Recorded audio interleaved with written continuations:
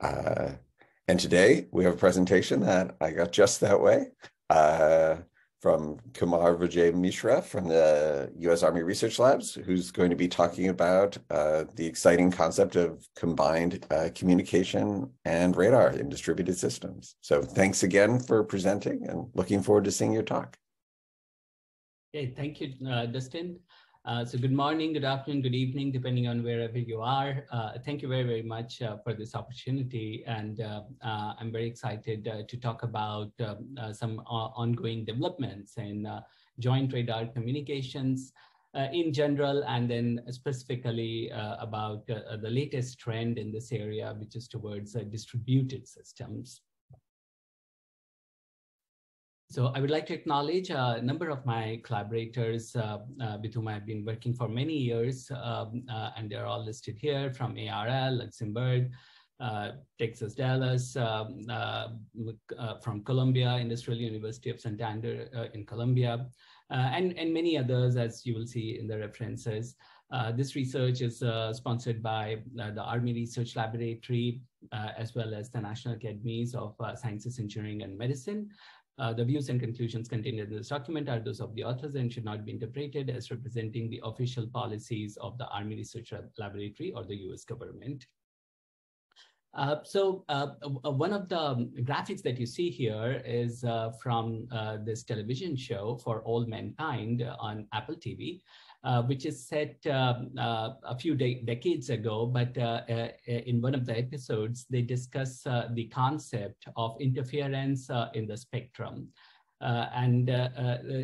This problem of joint radar communications really has its origins several decades ago. You can see papers on joint radar communications as far as back in 1950s and 1960s. In fact, there used to be an IEEE journal on just RF interference, which was stopped later on. And now we are coming back to this concept of how we can minimize the interference from one emitter to the other. Currently, the reason why we are looking into this joint radar communications a lot, the current trend, obviously this problem is common across many different applications in sensing and communications, and we'll talk about them in a little bit. But in general, why we are talking about distributed systems, the motivation for that comes from two major trends. One is in the wireless communications industry, where it has been envisaged that in the recent futures, there will be massive number of connected devices. So the data traffic, storage, and as well as demand for high quality wireless services is supposed to increase manifold, as you can see from this graphic based on some industry reports. So how to support this demand of massively connected devices, as well as this increased data rates? So for this, we turn to the Shannon formula as a guide. So the Shannon capacity tells us that it is dependent on these three parameters: N, which is the number of orthogonal resources, could be frequencies, time slots, antennas, and so on. W, which is the bandwidth, and then SINR, that is the signal to interference plus noise ratio. The capacity, because of this logarithmic dependence on SINR, we would have to increase SINR a lot to actually see any appreciable increase in the capacity. However, we can play with these two other parameters, N and W. That means you increase the bandwidth, and that will result in this increase in capacity, or you increase the number of resources. For example, you can do employ MIMO communications where number of antennas are increased, and that results in increase in capacity. So let's look at W. Now, obviously, spectrum is a scarce natural resource, and several regulatory bodies, they have been involved in allocating spectrum to different services. So even though we would like W to increase, we cannot arbitrarily increase it. And then even if you would like to increase this, for example, we could go, currently the sub 6 gigahertz band is very crowded. We could go to millimeter wave band or sub terahertz range, but then not every frequency is useful because attenuation also increases as we, in general, as we increase in frequency, go higher up in the frequencies, as this graphic from Ericsson shows us. So, but however, there are windows of opportunities within the spectrum where there are atmospheric windows or regions of local minima where we could do that kind of transmission. So there are a lot of issues involved if you would like to increase W. And then, as I mentioned, this problem of spectrum allocation and radar systems would like to have increased bandwidth for reasons that we'll see in a bit. Communication systems also want this bandwidth, and the fight for more bandwidth has been going on as long as these wireless systems have been in play. For example, as you can see from these headlines from 1986, 2012, and even 2021, there has been a lot of conflicts and contests going on about each carrier wanting to have more bandwidth for itself. And obviously, we can't give this bandwidth exclusively to just one particular service. So far, until the sub 6 gigahertz band, we have been allocating those bands exclusively for certain services, even though those services may not be using that particular frequency all the time. So that may require sharing of those bands between different services. So that is one motivation for this joint radar communications. The second recent motivation are the developments in modern autonomous vehicles. So as you can see from this graphic taken from various industry sources, modern sensor-driven vehicles employ several different sensors, GPS, LiDAR, cameras, ultrasonic sensor, RF, and thermal sensors, and then as well as radar. And the job of all these sensors, it's not just to guide the that vehicle in a crowded traffic environment or a complex traffic environment, but also to monitor the physiological behavior of the driver and passengers. For example, several cars these days are fitted with devices that can measure the heartbeat or different vital signs of the passengers and driver, and then also monitor the health of the car, for example, tire pressure, and all those things can be electronically monitored these days. And among these different sensors, three are very common. We have a high resolution camera that provides semantic information, and it can do very good performance for a near range visuals. But then when the visibility is low and there is adverse weather, then its performance is not optimal. And then it cannot also directly measure Doppler velocity of the targets. Usually it infers it based on the frame rate. We have LiDAR, which has been very popular among autonomous vehicle manufacturers, but then it is very expensive, even though it provides a very high range resolution. And then for aesthetic reasons, also some manufacturers, they do not prefer LiDAR because you have to mount it separately on top of the car. And that is not desirable for sometimes aesthetic reasons, and sometimes also because it may require mechanical scanning. And then radar is one sensor which is very robust to low visibility, because visibility doesn't really affect radar propagation. And then also to harsh weather, at least for a shorter range. It can detect Doppler directly. And then it's also a low cost sensor compared to these, compared to LiDAR, for example.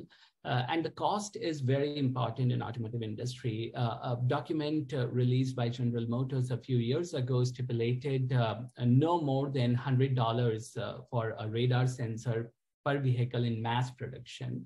So to meet that kind of a target, it's very difficult with these other sensors, but the radar is very useful to meet all of these different kind of objectives.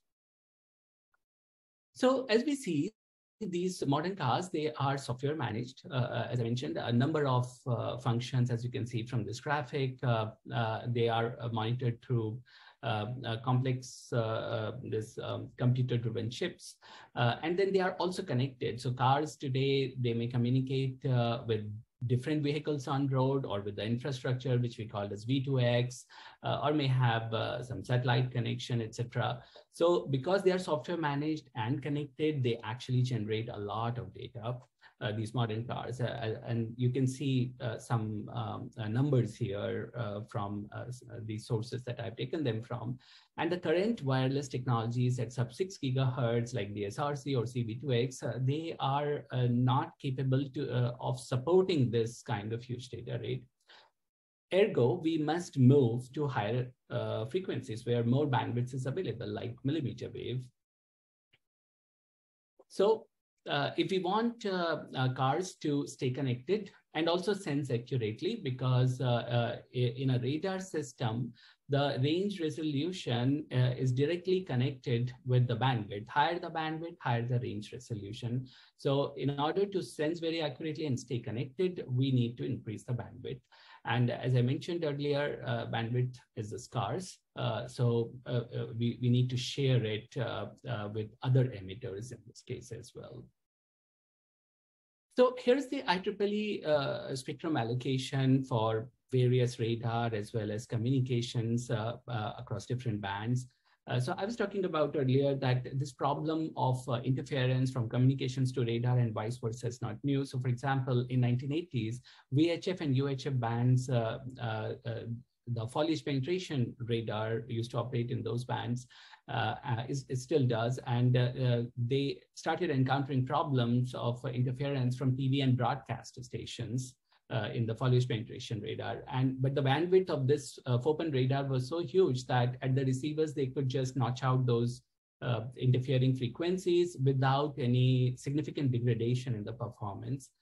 However, as we move higher up in the bands where that ultra wideband systems may not be that much common, in that case, this simple notching out of frequencies does not work. We need to figure out a way to develop systems where both radar and communications can access the spectrum together without causing any degradation in performance or interference to each other. So there have been several efforts in past 10 years. So DARPA had SSPARC program, which was about spectrum sharing between S-band radar and S-band communications. And then NSF in its EARS program expanded it to different, to all parts of the spectrum. Later on, it went to, there have been other programs like PAR, Spectrum X for radio astronomy, researchers, NRDZ, NERDS, SWIFT, etc. And then you can see some headlines here. There has been problems in FAA has been encountering this problem in C-band because of this radio altimeters and then 5G carrier transmission. In radio astronomy, there has been interference from satellites, and astronomers are unable to make very clean observations because of this interference. So there are various applications where this interference from one emitter to the other, sensing and communications, is becoming more common. So, and that has given rise to this concept of joint radar communications, and it has become a very hot topic for research in past 5 or 6 years, although its origins could be traced back to, like, as I said, to 1960s and 70s itself. So let's look at some of the topologies for joint radar communications, also known as integrated sensing and communications, or ISAC. There are several terms. Sometimes it's also called dual function radar communications, or DFRC. So depending on how the transmitter and receiver, they are shared between communications and radar, we could broadly classify ISAC in these 4 groups. There are many other classification criteria, as we'll look into that in a bit, but these are just 4 broad categories. So when both transmitter and receiver for comms and radar, they are not shared, and they independently access the channel, then we call it a coexistence scenario. So because the hardware is not common and even the waveforms are not, in this case, there is interference from radar to comms and comms to radar. But in a spectral coexistence philosophy, the goal of radar and comms receiver is to develop efficient receiver signal processing techniques that minimize the interference from one another. Then if any one of the TXRX is shared, then we call it spectral co-design. And among these, if you see this D, where both transmit receiver, they are shared between comms and radar. And I give an example from one of our papers of a vehicular scenario where this red car is the transmitter, and it transmits a common waveform for radar and communication. So the waveform has communications messages embedded in it, and it goes to this target T2, which is the blue car, reflected back to the receiver, which is RX car. And this is not in the line of sight of the transmitter. And at the receiver, the goal is to extract target parameters like the location and Doppler velocity of T2, as well as decode the communication messages from TX. So this bistatic joint radar communications broadcast is a more general example of spectral co-design. As I mentioned earlier, that there are many ways in which we can classify these systems. So depending on channel access, whether it is independent or it is coordinated, that means radar and communications, they share some information that, okay, now the spectrum is free and you can use it. Or it is joined, both are together using it, but there's a common waveform. So this could be one way to classify Isaac systems. Based on hardware, we just saw, based on whether TXRX are separate or common, waveforms, whether waveforms are separate, common, or they're resource shared, like you may be using different waveforms, but in different time slots. So that's another way to classify the systems.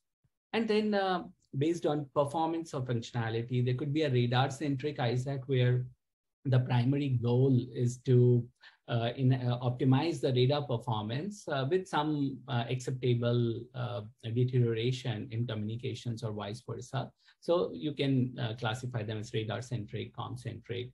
And when both are optimized, then joint radar comms and so on. Then how these nodes are located. So if it is co-located, that is TXRX, all antennas are at the same place. Bistatic, we just saw in a vehicular scenario.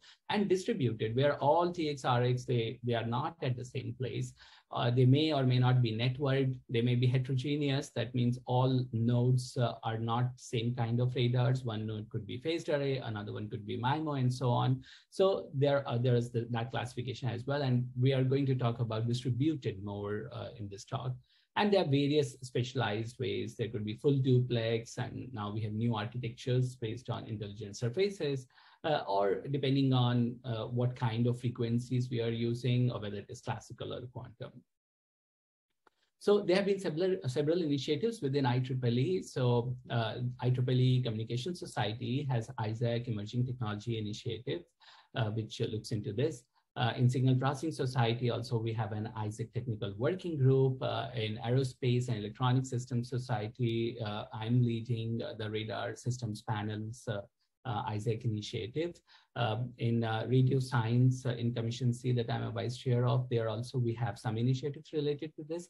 And I'm sure in GRSS, this particular technical committee under which this webinar is organized also has some initiatives related to this, I guess. So let's look into the distributed Isaac considerations. The motivation again is that in the future, the networks are going to be more decentralized. So for example, if you consider a traffic scenario, a vehicular Isaac, there are so many cars with their own radar and communication system. So it becomes a distributed Isaac problem. And then obviously we have discussed the need of this joint radar communications given the current wireless network, wireless communications industry trends. So as the networks become more decentralized and edge focused, that means focusing on the nodes which are at the edge of the network, which are far away from some centralized server. Then in that case, to cater for this future distributed ISAC, we need to focus on this kind of system nowadays. So what are the considerations? So obviously, one is the complexity. There are so many nodes, how to optimize them for an efficient ISAC operation is a challenge. Synchronization, because different transmitters are transmitting at different times. And again, how can we coordinate the access to the spectrum? In distributed radars, typically the performance is characterized as statistically. For example, the channel itself is modeled statistically because the radar cross-section of the target does not appear identical to all transmit-receive pairs. So the ambiguity functions definition is statistical, for example, in radar. So that is another consideration here. We need to work on low complexity algorithms because if the network is huge, speed definitely matters, how to process all this data. So low complexity algorithms are required. Then there are some specific cases, for example, data association. So people who work on distributed or multi-static radars would recall that when there are multiple targets present, then we have to resort to probabilistic data association to assign which echo came from which target at each receiver. We also have recent trends of duplexing channels, full duplex channels in wireless comms, and it has also been considered in 3GPP document nowadays. So in full duplex, we use the same channel. There are two flavors of full duplex. One is you may have two-way communications over two channels, and then there is in-band full duplex where there's the same channel but two-way communications at the same time. And typically self-interference cancelers are employed at the receiver to cancel out interference from the transmitter. There may or may not be a fusion center in the distributed case, so that is something to be considered. And there are many different architectures. We'll see some examples later of these distributed systems.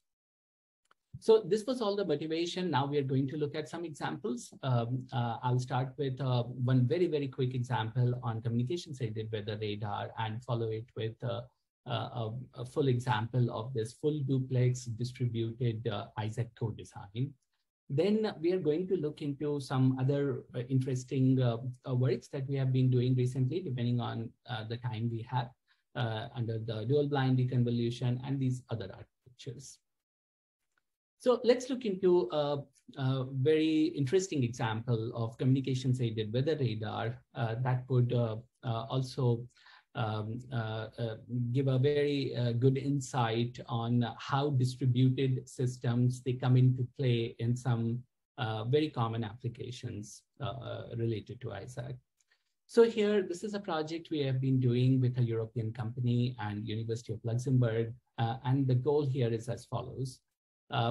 We have a communication satellite at millimeter wave band that communicates with the user terminals. And then the signal that propagates through the atmosphere, it obviously has some information about the precipitation content in the atmosphere.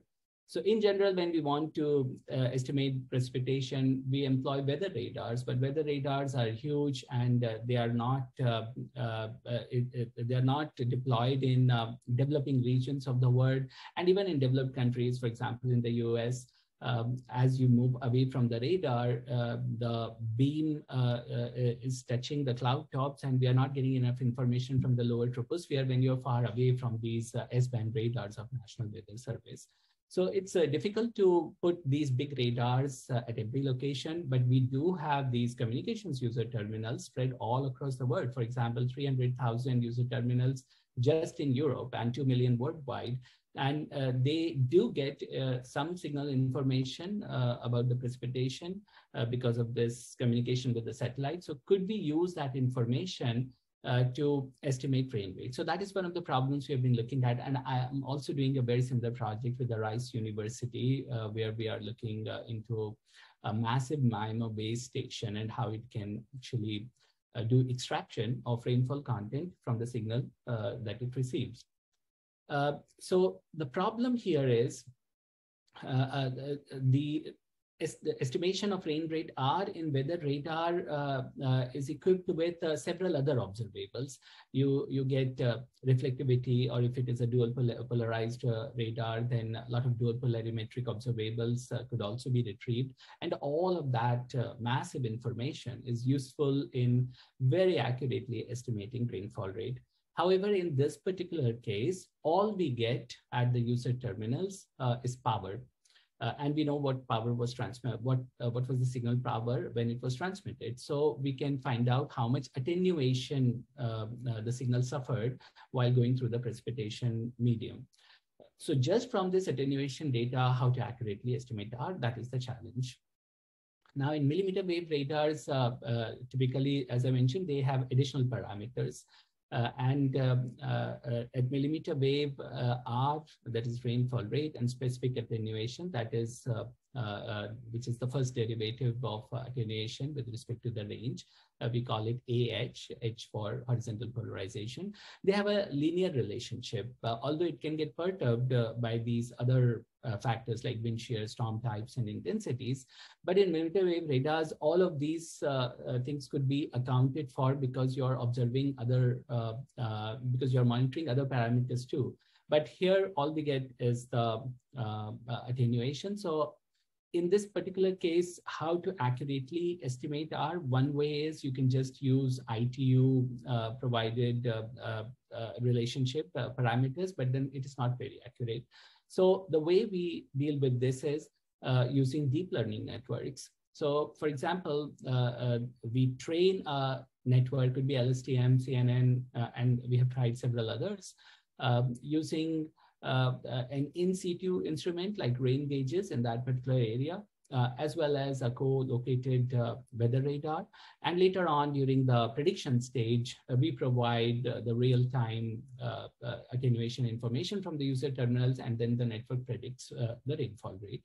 So we did this particular experiment using the data from Southwest Germany. We had about 30 to 40 terminals here in a 20 kilometer by 20 kilometer area, as shown by this rectangle. And then we applied this, we trained the network using the co-located rain gauges and radar, the German Weather Service, DWD radar. And then here are some results for a single terminal here. So in this case, what you see here, the satellite link, it very closely follows the accumulated rain, which we are comparing with our German Weather Service radar. So this is for accumulated rain, and this is for the instantaneous rainfall rate. And now, because it's a distributed system, we train all the user terminals with this and then generate a map. So here is our first take at this. What you see on the right side is what the German Weather Service is. And these are the maps generated. As I said, this is the first take. We'll see a more improved version in a bit. And what we're seeing here is that it is these terminals are roughly capturing the direction and intensities of the storm. Then we improve this using these different types of networks. So as I said, you can use CNN, LSTM, and in various other combinations. You can find more details in our paper. And then with one of these improved versions, this is the result we get for France. So in this case, you see what the radar sees and what our satellite link shows. They are actually very, very close. And we have done this. So here you can see for different hours from the radar in this panel, and the bottom panel is what the deep network is showing. They're actually pretty close. And here's a movie which captures this. So the radar is on the left side, and our user terminals, as you can see from these black dots, there are thousands of terminals in France. that is on the right side, and generated this rainfall rate estimates are generated through the deep network. And we have done this for other countries. So Switzerland is very difficult because it's mountainous. We are still working on it. But for Germany, France, results are actually very good. So that is an example of a communications aided or a radar aided communications estimate of rainfall rate in a distributed case. That's a very practical example. Now let's look at some of the theoretical considerations in this case. So we would consider a full duplex distributed ISAC with under a co-design scenario. So people who are not familiar with the non-collocated MIMO. So as I mentioned earlier, the goal here is whether you do it in downlink or uplink, the goal is to provide better service at the cell edge. And you may have some support for, infrastructure-wise as well as protocol-wise in order to perform the non-collocated MIMO, that is without a base station. And there are various terminologies here, the centralized version. So as I had mentioned earlier, there may or may not be a fusion center or a central server. So there could be a centralized version of this. There could be distributed, and then several others. So you can find in this paper by my colleagues from University of Luxembourg, where they have dealt with different types of architectures for non-collocated MIMO. So you need some synchronization in this case. So we have been discussing synchronization as well.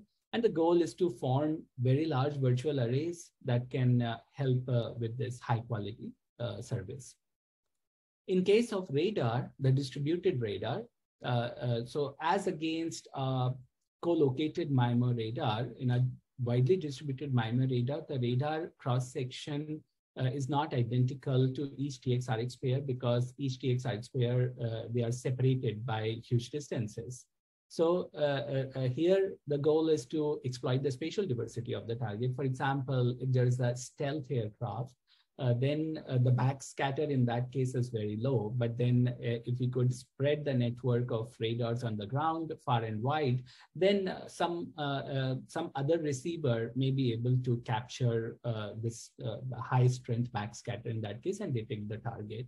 So that is usually the classical application of distributed MIMO radar. It is also called statistical MIMO, as I discussed earlier. A lot of analysis in theory is done statistically because RCS is modeled as a random variable because it's not identical in all directions. So we model the channel as a random variable in this case. And then here is an example from one of our papers. So the RX receivers, they are located in this circle, and then TX, there are 3 transmitters, and then together they are trying to detect this target in green color. So how do we model in this case? So typically we have a delay, so in time delay at the receiver from the transmit to target and target to receiver. That time delay directly tells us about the location of the target with respect to the transmitter and receiver. So we model it using this formula given here, using the position coordinates of the target as well as the TX-RX. Similarly, Doppler frequency with respect to each receiver could also be modeled by using this inner product that's shown here. So this is just to show how different or complex the problem becomes when we are considering distributed MIMO radars. And then I talked about the ambiguity function. So typically, ambiguity function characterizes a radar's ability to distinguish between 2 very closely spaced targets. And the way we compute it is by correlating the transmit waveform with its time delayed and Doppler delayed replicas. However, in a distributed case, because there are so many receivers and so many transmitters, we don't have that very nice definition of ambiguity function. We must deal with this statistical definition of ambiguity function. And when you plot it, then these are the kind of figures you get where the intensity, the color intensity on each one of these graphs, it actually tells us where the target could be detected or distinguished much better than the other regions, depending on the location of transmitter and receiver. So the circle and triangles here are the location of TX-RX. And then the color or these ellipses that you're seeing, that is telling us that if the target is within this region, then we have a better chance of distinguishing it compared to the other regions. So this is how we theoretically analyze the distributed radars. Now, let's come to the case where we have a distributed MIMO radar, and we also have this distributed communication system. So both are distributed, and both are trying to access the same channel, the same spectrum together. So we call it co-design MRMC, that is joint MIMO radar, MIMO comms. And as I mentioned earlier, target RCS is not identical. And here we are also considering some kind of cooperation between radar and the downlink reflected signal, because the downlink reflected signal also comes from the target, and radar could possibly use that additional information to enhance the target detection and estimation performance. And this is also full duplex system. As I mentioned earlier, the in-band full duplex, which is another more recent version of full duplex. Now, whenever we are trying to jointly design a radar communication system, we need a common metric, which we'll use to optimize various system parameters. So radar and communications, both of them have different objectives. In case of radar, we are interested in probability of detection, root mean square error, if it is estimates, or lower error bounds, or tracking error. In case of communications, it is bit error rate, spectral efficiency, those kind of parameters. So these parameters are very different for both systems. Very rarely there is a common metric that we could use. So that's why we had all those radar-centric and comm-centric versions of ISAC. So what do we use here? Here we resort to mutual information as a metric. So for communications, we know mutual information directly tells us about the data rate. In case of radar, Michael Bell had this paper in 1990s where they discuss how mutual information could also be used for radar waveform design or to characterize radar performance parameters. So in that particular, considering that kind of theory, here we decided to use mutual information to design radar waveforms and communications decoders and filters at the receiver. We did our own flavor on mutual information. So we used a compounded and weighted sum in mutual information, which actually considers some of these distributed characteristics in the MRMC design. And we also have these practical constraints, how much power could be used, quality of service, or for a waveform peak to average power ratio, we consider these as well. So here is a transmit signal model. So both uplink UE and base station transmitter, they're transmitting their frames. So the only thing here that we are assuming is that the common observation intervals are the same. So the frame and the PRI transmission, their intervals are same, although they may not be synchronized. For example, here the radar transmitter transmits at a different time, but within that same interval.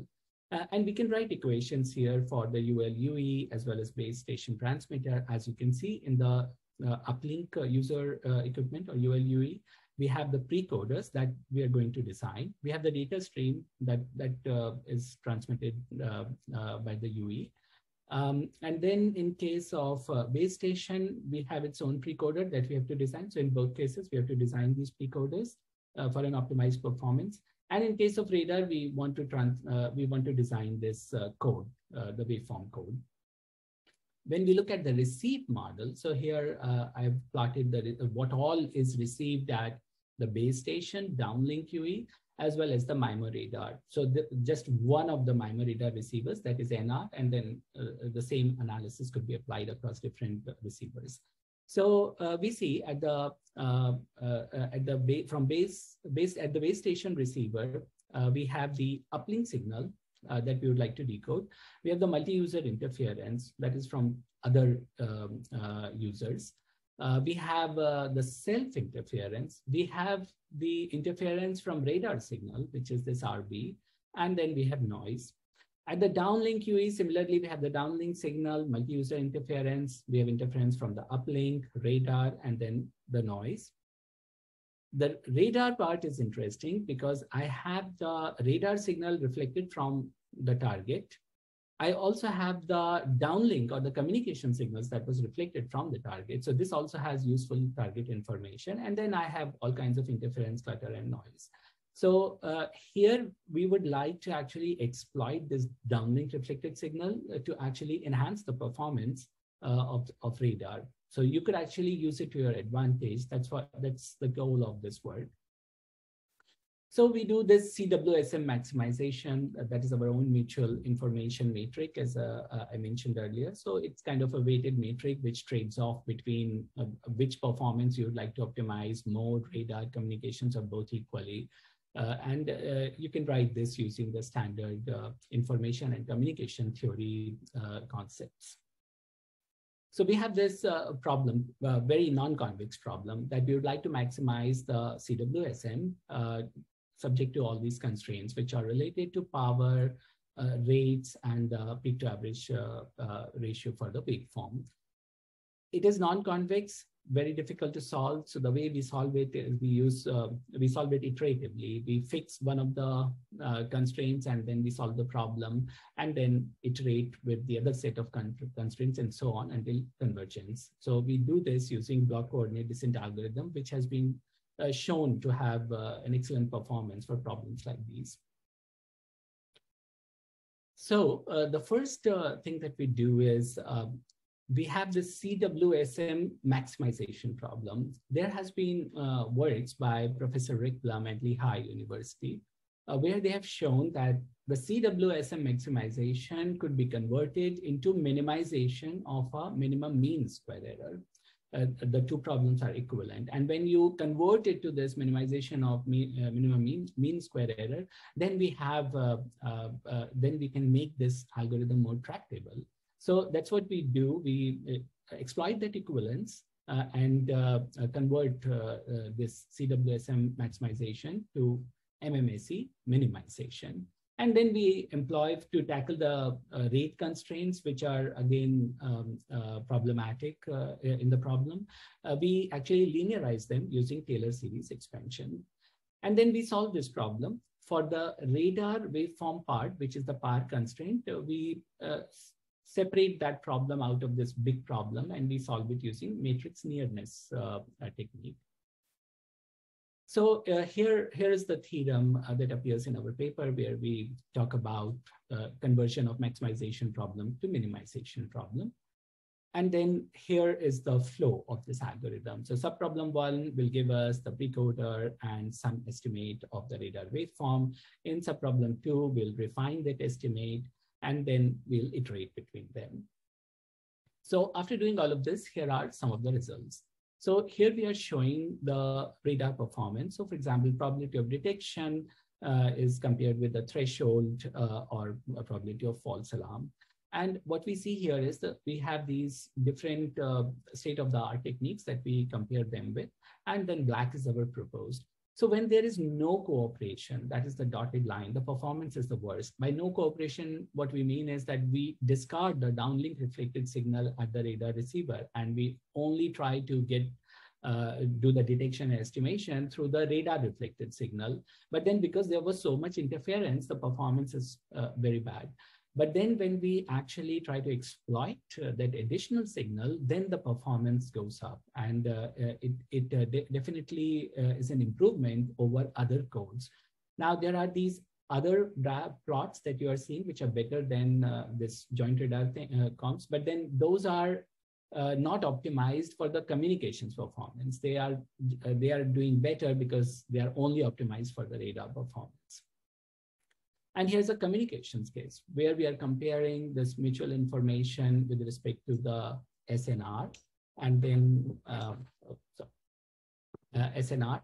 And then here also we show that our proposed precoders, they actually provide better rate compared to these other classical methods. So this was a full example of a distributed design of distributed co-design for MIMO radar and MIMO communications. So we have seen a practical example, we have seen a theoretical example. Now I'm going to talk about some of the other recent and interesting topics that we have been exploring. And one of them is this dual blind deconvolution. So this part I'll be rather quick because I just want to give an idea of what we are trying to do. So here is a problem that we consider where the radar is passive and communications channel is very dynamic. So in general, in a radar problem, we don't know the information about the target or the radar channel is unknown, but the radar transmit signal is known at the receiver. In communication, it's the reverse. The communication transmits channel is unknown, the communication transmit signal is unknown, but the channel could be estimated a priori because the channel remains more or less the same for a big duration, big observation intervals. But in a passive radar, we don't know the transmit signal either. So in that case, both transmit signal as well as the channel are unknown. And in dynamic communications, like the millimeter wave channels that we talked about, their coherence times are very short. So we don't have enough information about the channel either. So in this case, both channel and transmit signal are unknown. Now, if we want to do a joint radar communications for these kind of systems, we don't know the transmit signal or channels of either of them. And if we have an overlaid receiver where you're receiving both the radar and communication signal, where we don't have any information about the channel or the receiver, it becomes a very highly ill-posed problem. So we can, if we have to write that problem out, so typically for the radar, we'll have a transmit signal X that is convolved with its channel R. And then same for communications. And when they are superimposed at the receiver, we put an addition sign. And then from the observation Y, we want to get all four parameters. In general, it's not possible. It's a very highly ill-posed problem. And we call this as a dual blind deconvolution problem. So deconvolution is when we have just one of these convolutions and H is unknown and we would like to get it. It's a classical problem.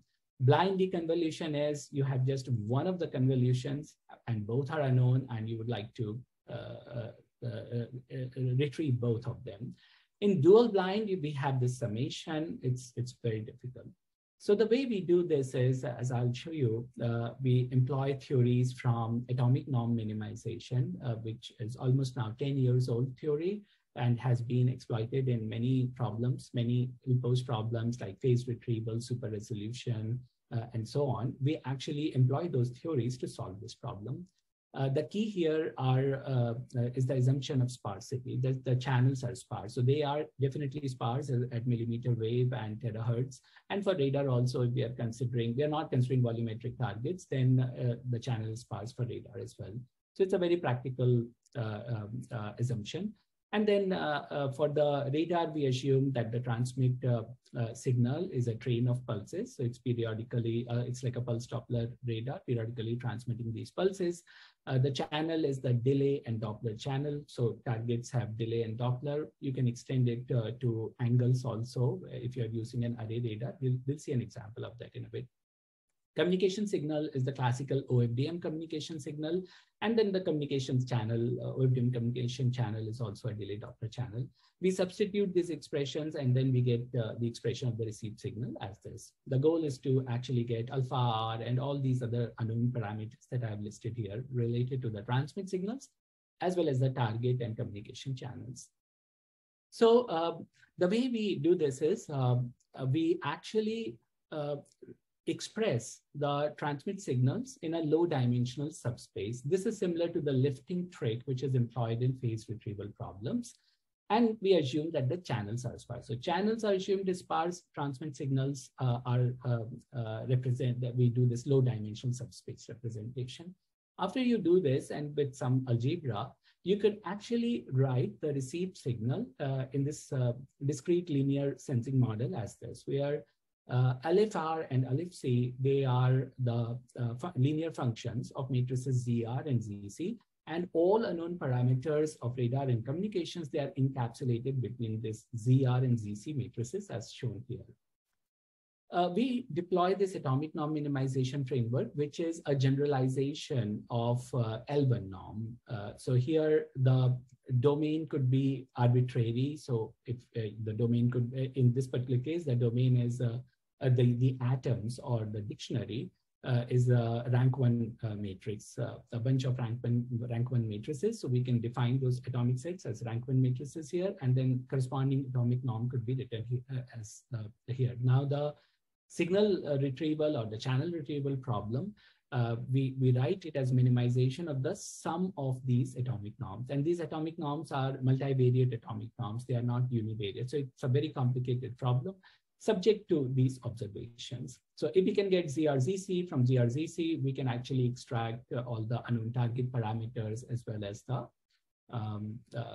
signal information. The way to solve this is we employ from control theory, bounded real lemma, and theories of positive trigonometric polynomials, which allow us to convert that primal problem in a dual problem as shown here. And then using BRL, we convert the constraints to these linear matrix inequalities. This gives us a semi-definite program that we can solve on computer. So you can see more details in our paper on each one of this. And typically I do a tutorial for just for this segment.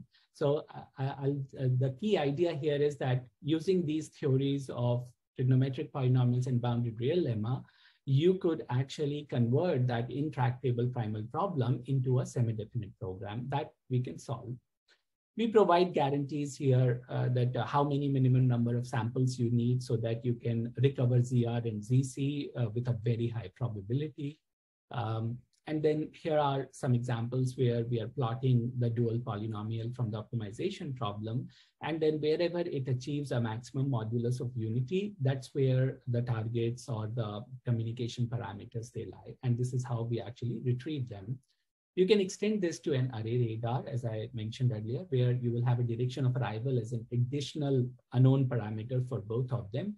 And then similarly, you form this primal problem, dual problem, but with positive hyperoctane trigonometric polynomials. That is the higher dimension version.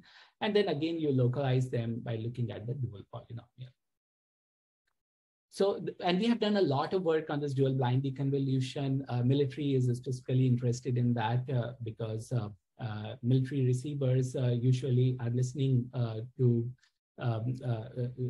emissions where they don't have enough information. So this is very useful for those kind of scenarios as well. Very quickly, I'll just give an overview of other distributed Isaac architectures, and then we'll do some Q&A. So another architecture that we are looking into is intelligent reflecting surfaces, which is a recent development wherein you can combine the analog devices with the antenna aperture and hence save. This gives a lot of savings in size, weight, area, and computational cost. And these surfaces have a lot of other functions, but we are primarily interested in non-line of sight sensing and comms. So we have done a joint radar communications version of this as well, where the radar and the radar target and the communication users, they are blocked they are not in line of sight from this joint transmitter. So you use these reflecting surfaces to actually communicate with those users and get information about the target. And then how to optimize both the IRS parameters as well as the waveform, that is the Isaac problem here. And then we have shown that with a single IRS compared to a single IRS, an optimal deployment of more than one IRS actually results in better sensing and communications, even in non-line of sight. Finally, I give here a graphic that shows many other things that we are doing. There are secrecy rate problems in joint radar communications. For passive cases, it is different. Drone-borne Isaac, an area of its own, heterogeneous that I had referred to earlier. You can also employ sensor fusion theories at the receiver. So we have done this for a vehicular scenario. And then the higher you go in the frequency, there are additional considerations. For example, terahertz JRC, there are a lot of novelties there, and you can find more details in the references that I have provided here. We are organizing a workshop in ICASP on ISAC, and if you intend to attend ICASP, or if you just want to visit Greece, then please attend this. There are a lot of interesting panel discussions and tutorial talks in this.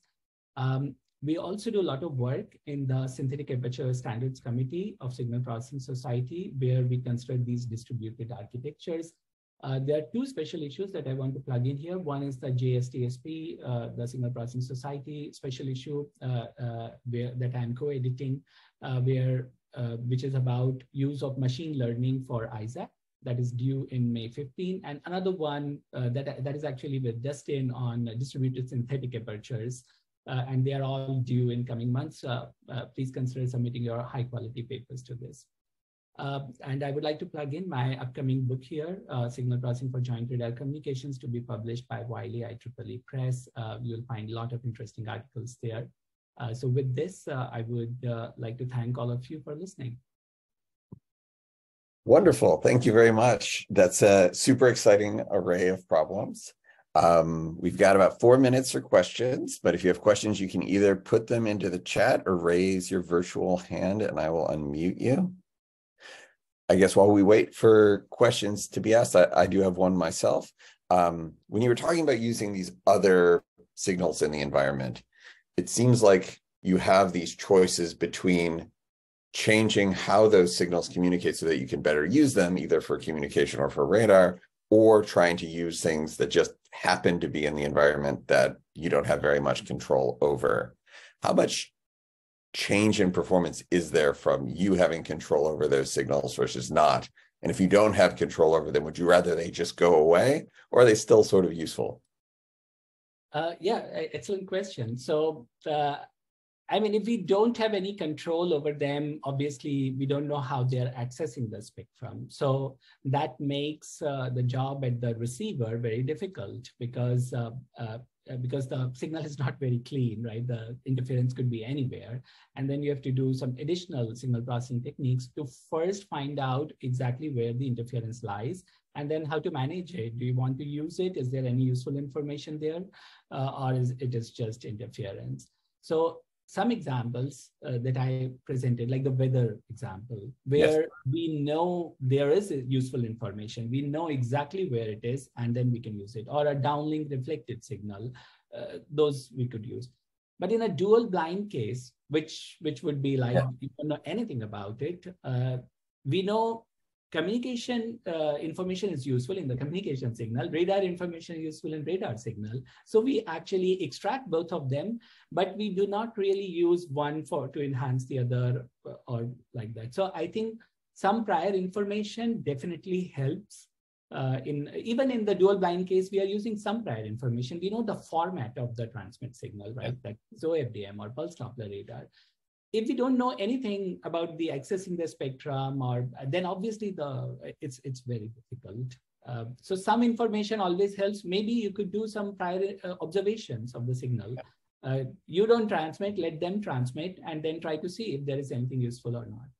Yeah, and does having an array where you can sort of observe that signal in multiple spaces in a distributed sort of collecting regime allow you to, between all those informations, use that signal as since you're seeing it, where it's coming from, and at multiple points in time? Yeah, so spatial diversity definitely helps. We can exploit it in the sense, like I said, that, for example, in a stealth aircraft, you don't get enough backscatter. So you don't know if the aircraft is there or not. But if you spread out, there's a high likelihood that one of the receivers would actually get enough backscatter. Same with these kind of interfering signals. If you spread out, maybe you can capture them better and exploit them. Yeah, but we still need some information. You need to know something about the format, or at least learn it. Like you can employ, for example, there's a lot of work on using learning networks, deep learning networks, to first identify the signal itself, what kind of signal it is. It is LFM, NLFM, pulse Doppler radar. So once you do that kind of identification of unknown signal and then proceed with these algorithms, that could also be done. All right, we have one final question here in the chat that was entered. It says, it looks like a two-part question. It says, My question is, how is the multipath effect handled on the receiver side? Also, when the signal path trajectory is affected by weather, such as rain, snow, how is the direction estimated? Okay, yeah, so it's, I mean, those are, I would say, very, very general question because it depends on what kind of ISAC we are using. So I think the multipath effect, if I go back to this full duplex case where multipath was generally an interference in that case. But there's one recent work that I'm doing with Rice University where we are actually trying to exploit multipath for better detection of the waveform from an aerial radar, like military radar, airborne military radar, which has all the parameters classified. How do you detect that waveform? Because it is also transmitting in the same frequency as some of the sub-6 gigahertz base stations. So in that case, we do try to use multipath to our advantage. So you could ignore it as interference, like in these some other cases, but it all depends on what application you have and what kind of receiver capability you have. You can definitely exploit it as well for your advantage, as in this other work that I mentioned. About the second question, when the signal path trajectory is affected by, I mean, I'm not sure the trajectory. I mean, it's not like it's going to bend within the weather. It is going to get attenuated. So in rain or snow, there could be like severe attenuation. Yes, there are diffractions and all those things, especially at millimeter wave. That's why in millimeter wave, we use MIMO, because MIMO gives you that diversity, which could actually deal with these kind of diffraction losses. About the attenuation itself, yeah, like I said, that I mean, at sub-6 gigahertz, I think the attenuation, we do have methods like in weather radar to deal with it. Otherwise, in millimeter wave, where the attenuation is very significant, that's why we use massive MIMO array, because what you lose in attenuation, you can compensate for it using beamforming gain. So that is one way to deal with this. Awesome. Well, thank you again for reaching out and for taking time to share this. If you have any additional questions now, feel free to email. And again, if you were inspired by this talk and want to give one yourself or know someone you'd like to see, please reach out to me directly. Okay, great. Thank you very much. Thank you.